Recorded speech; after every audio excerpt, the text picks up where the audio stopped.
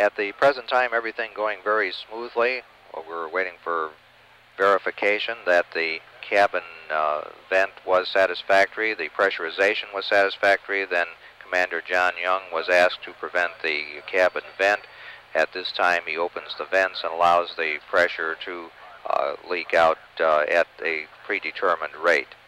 We're waiting for confirmation that the landing sites are prepared and ready for the launch, and expect that they are. The S-band telemetry system has been switched to high power, and the Mila tracking site, that's the tracking site on Merritt Island, is adjusting their uplink command signals to the proper level. The ground launch sequencer mainline computer programs are in the process of being activated. At the present time, everything going smoothly. We're looking for a launch on time at 7 a.m. this morning. The countdown stands at T-minus 33 minutes, 10 seconds, and counting. This is Shuttle Launch Control. Blinking yellow, left and right hand on.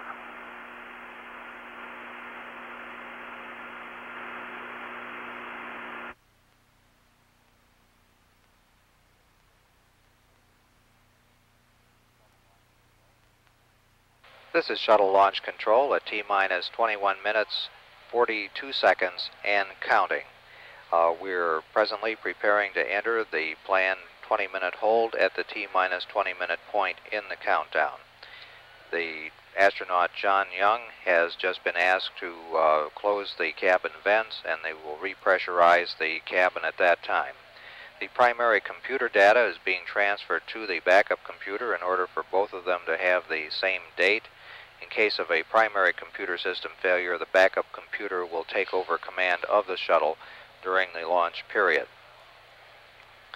During this 20-minute hold period, there are a number of things which must be done. One of them will be to reset the clock, the countdown clock, and so you will see a movement of that of approximately 51 seconds in order to bring us out at a liftoff at exactly 7 a.m. this morning. We're coming up on that particular hold at this time, about 39 seconds away from it.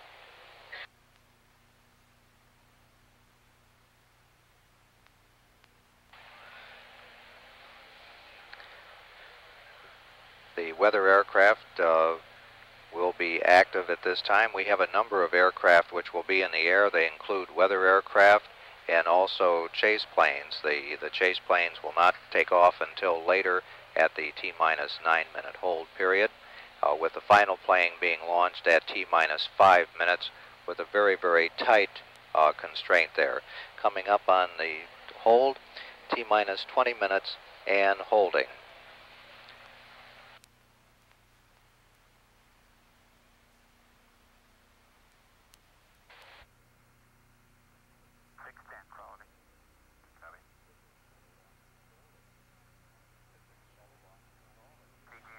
This is Shuttle Launch Control at T-minus 20 minutes and holding approximately 1 minute and a half before coming out of that built-in hold. The NASA test conductor has conducted a check of the major managers responsible for tonight's launch and determined that they are ready to support the launch, as are astronauts John Young and Bob Crippen. The orbiter test conductor, the booster test conductor, external tank test conductor, range safety officer, safety, and other engineers. The NASA test conductor has ordered the countdown to resume, and we will be resuming in just about 52 seconds from now. Going down to a liftoff on time at 7 a.m. We have no weather problems here or at the primary landing sites. Everything continuing to go smoothly. We will count down from this point to the T-minus 9-minute point in the countdown. And at that point, we will hold again for 10 minutes. One of the main things that will happen first in that hold will be the movement of the GOX vent arm or beanie cap back from the external tank. Just a few seconds away, about 15 seconds away from picking up the countdown at the T-minus 20-minute point in the count. About 5 seconds.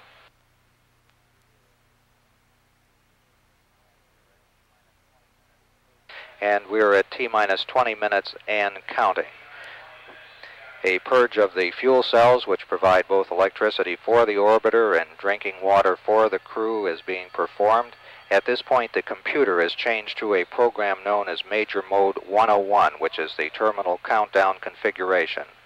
At this point, the primary computer is compared with the proper onboard computer to ensure that they are ready for launch. The NASA convoy conductor has verified that the landing convoy at the KSC Shuttle landing facility is ready. In case of a return to launch site abort, the landing would be on runway 15. All of the other launch sites also have confirmed that they are ready to go. Just prior to coming out of the hold, we received verification that the pre-flight alignment of the inertial measurement unit had also been completed. And so everything moving along smoothly. The countdown at T-minus 18 minutes, 56 seconds, and counting. This is Shuttle Launch Control. Okay, and we'll go to manual transition of VSS to Ops 1. CDR when you're ready. Okay, BLT, we're putting that in work.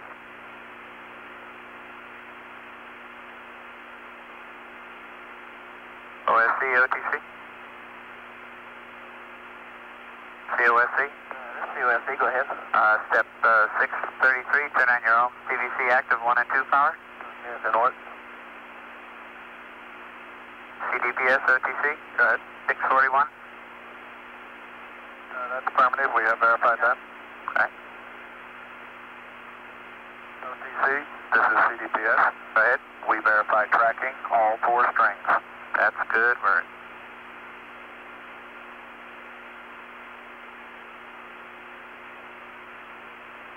Okay, pilot, configure the PAS and BFS horizontal sit displays. Roger, that's in work. 656, quality, in work. Copy.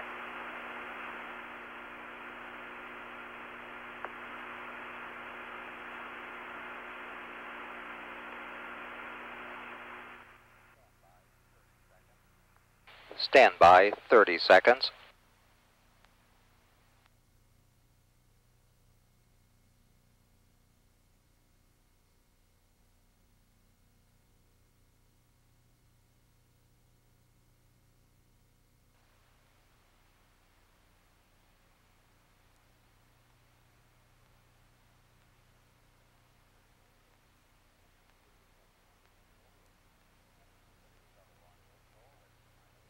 This is Shuttle Launch Control at T-minus 17 minutes and counting. We had a little cheer go up here in the control center at the Kennedy Space Center when it was verified that all 4 of the general purpose computers on board were communicating properly with the backup computer. This was one of the problems, this was the problem, which stopped the countdown on Friday morning when we were trying to have our first launch of the Space Shuttle. It was determined at that time, and after that we were not having a successful communication between the computers. It was suspected originally that it was the backup computer that was having the problem, and then after many hours of work by 50 to 100 computer experts here and at Houston, it was determined that there was a timing skew or a timing problem between 2 of the 4 primary computers and the backup computer. The 2 computers simply tried to talk about 40 milliseconds, 40 thousandths of a second too early to the backup computer, and it said that's not the right time to do that, and it hung up the phone. However, in the meantime, we have gotten the computers restarted, properly timed, and they have been running ever since that point, and they will continue to run throughout the mission. At no time would more than 2 computers be shut down, and the computer experts determined that that particular problem never occurs once the computers are up and running and timed properly, unless they are all shut down and then restarted, and only rarely does that problem appear then. But as it is, everything going along very smoothly as we come up on the T-minus 15 minute point in the countdown. T-minus 15 minutes mark. This is Shuttle Launch Control. One line is zero. And B off, mark it. One line is off. Transmitting AB on. One line is on by. Okay, and mark it A off. One line is zero. And B off. One line is off. Okay, STD, that's 100%. STD, copy.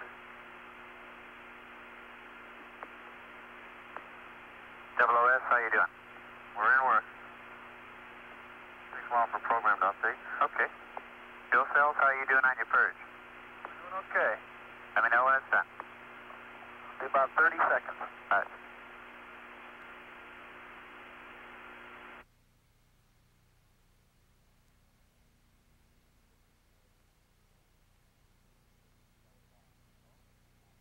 This is Shuttle Launch Control at T-minus 11 minutes, 45 seconds and counting.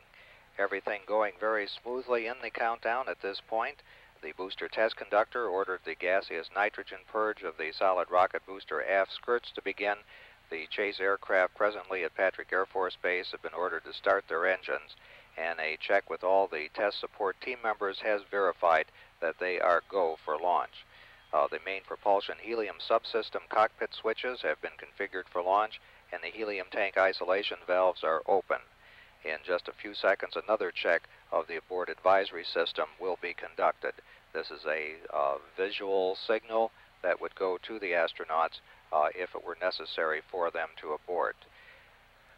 We're getting within a couple of minutes now of the final build-in hold that comes at the T-minus 9-minute point in the countdown and lasts for a duration of 10 minutes. One of the first things that will happen in that particular hold will be the retraction of the GOX vent arm or beanie cap out of the way. That has been up on top of the external tank. It has warm gaseous nitrogen, which is used to prevent any buildup of ice from the venting of the liquid oxygen tank.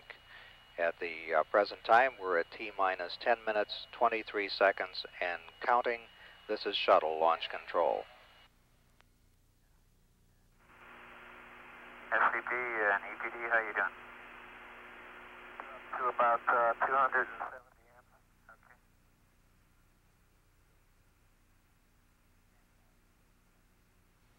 Stand by 30 seconds. 723 quality.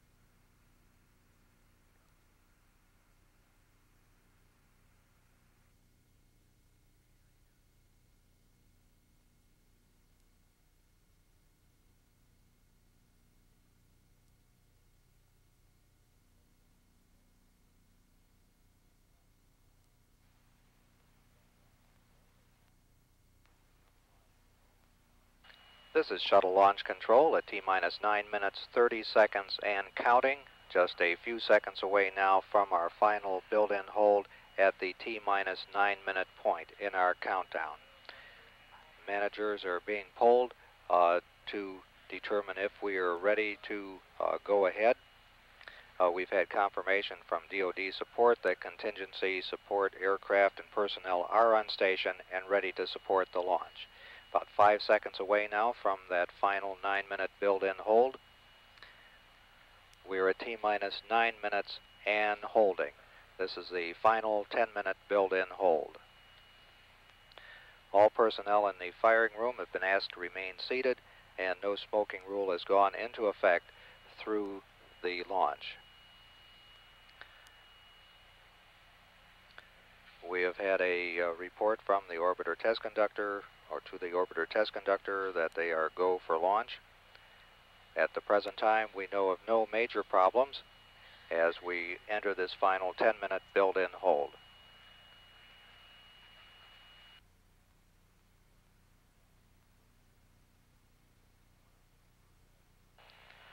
One of the first events which will occur during this hold will be the retraction of the GOX vent arm, and we are waiting for the command to do that at the present time.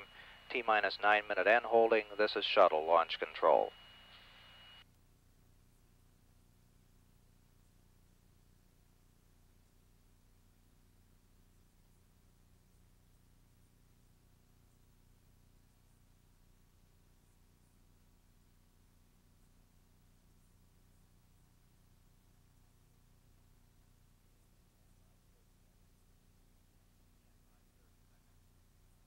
Stand by 30 seconds.